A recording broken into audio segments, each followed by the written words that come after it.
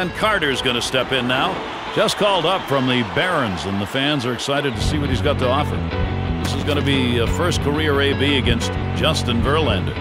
And Steve, what are we going to see him use? Well, you know what? I think he's going to attack him with overpowering, dominating stuff. That high fastball in the zone and that curveball as well. So Justin Verlander gets set. Here's the pitch.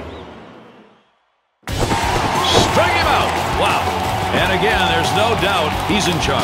I tell you what, this guy is one of the best pitchers in all of baseball.